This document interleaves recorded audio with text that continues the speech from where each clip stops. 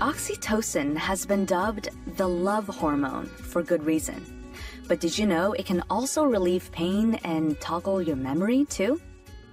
Today we're going to talk about some cool facts about this amazing hormone and how you can help your brain to release more of it. You know those warm and fuzzy feelings you get when you cuddle a puppy, hug your friend, or kiss your partner? That's oxytocin at work. You may already have heard of oxytocin, what people have called the love hormone, the cuddle hormone, or even the moral molecule. This is because oxytocin has been in the headlines, gaining a reputation for making people more trusting, generous, and even more in love. It is a neuropeptide, meaning that it is a protein-like molecule your brain cells use to communicate with each other. Oxytocin is also a hormone, meaning that the brain releases it into the bloodstream to communicate with the rest of the body. Clearly, this little brain chemical has some big jobs. It plays a role in sex, childbirth, bonding, social interaction, emotions, and many other functions important to us mammals. Our brains produce it naturally, but there's also synthetic oxytocin that is sometimes used therapeutically. Either way, oxytocin seems to not only nudge us toward more pro-social behavior, it can also play tricks on our minds. So let's take a look at some ways that this complicated brain chemical affects the way we feel and act, and how we can maybe coax the brain to release more of it for those warm, fuzzy feelings. So one thing we know is that oxytocin probably helps people to bond through more openness, more trust, and even more generosity. Oxytocin got its glowing reputation as the love hormone from the evidence that it seems to help us be more pro-social and more connected with others. For example, one really fascinating study found that when male college students got a dose of oxytocin from a nasal spray, they were more willing to share their emotions about a painful memory with a total stranger than participants who got just a placebo spray. People not only seem to trust strangers more with their emotions, but also with their money when they get a dose of oxytocin. A separate study had participants play an investment game where they could entrust any amount of their money tokens to another participant, a trustee. Those who sniffed an oxytocin spray were much more likely to let the trustee hang on to their tokens. Most of this group handed over most or all of their money. In contrast, those who only got a placebo spray were less willing to trust a stranger. Only about 1/5 of them handed over all of their tokens. Now, what about straight up giving money to a stranger? Oxytocin might make a person more generous too.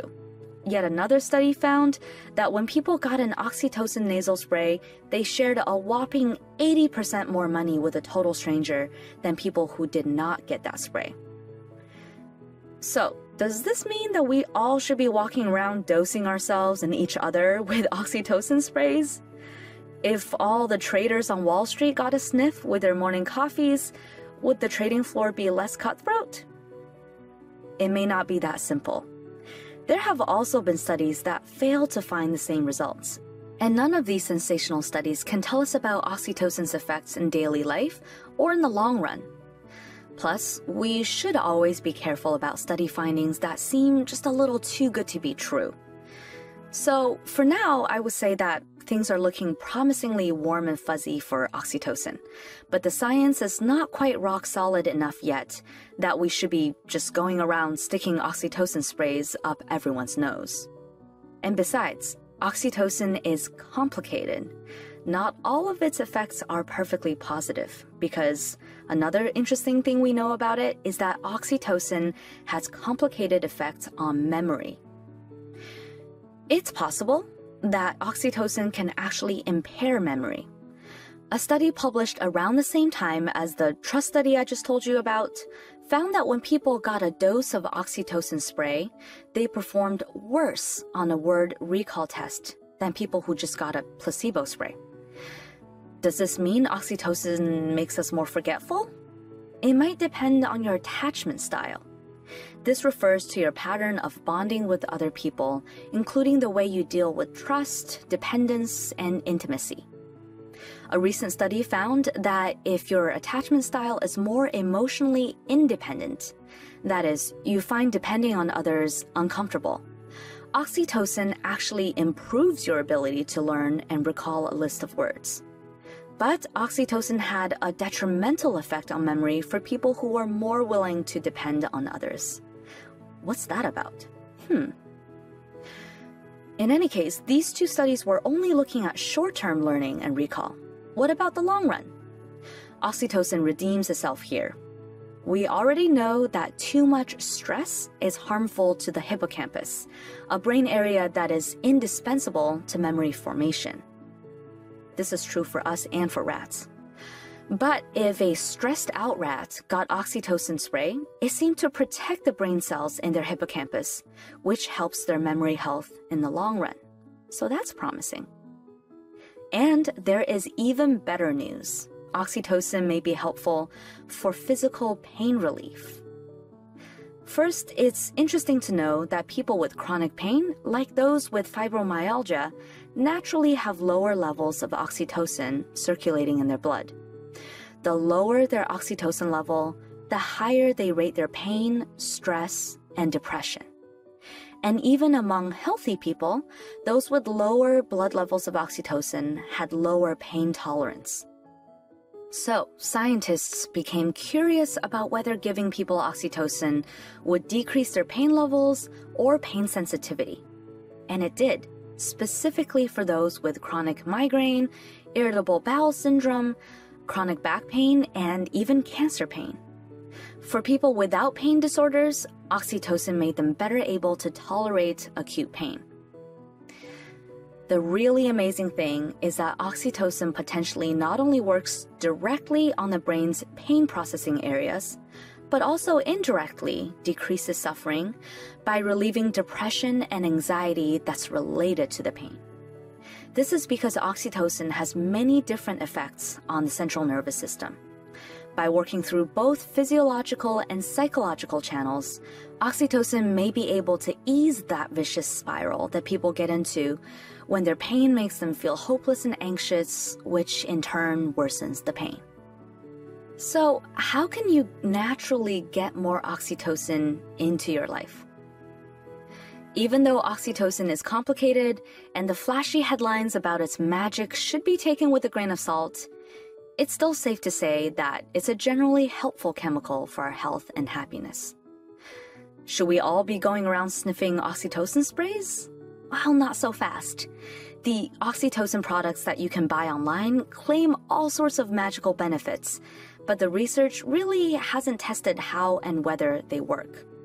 There is also no regulation of these sprays, so, I have a rule against huffing substances that are not specifically prescribed by a doctor.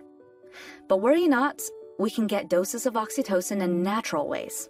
And here are some things you can do to get more of that goodness flowing in your bloodstream. First, hug and cuddle. Comforting physical touch is a sure way to fire up the oxytocin, whether that's between parents and children, between couples, and of course, between humans and dogs. So, get your cuddle on.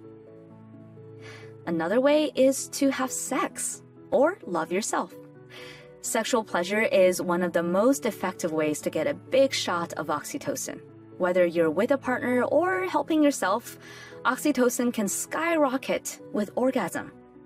Bonus points for women who have multiple orgasms. You can also watch an emotional movie.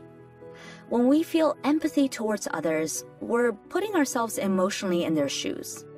A research study showed that inducing empathy by watching emotional video clips raised people's oxytocin levels, which in turn led them to be more generous. Might I recommend the first 5 minutes of Up for a potential boost? And last but not least, you can give birth and breastfeed.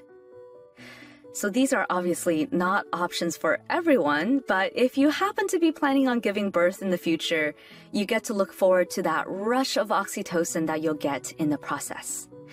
This huge oxytocin release does everything from causing uterine contractions, which starts the process of birthing the baby, to getting the body ready for breastfeeding.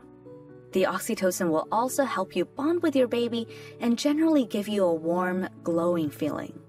So, go out and get your cuddle on, pet a dog, enjoy some sexual pleasure, watch a nice movie with lots of emotions.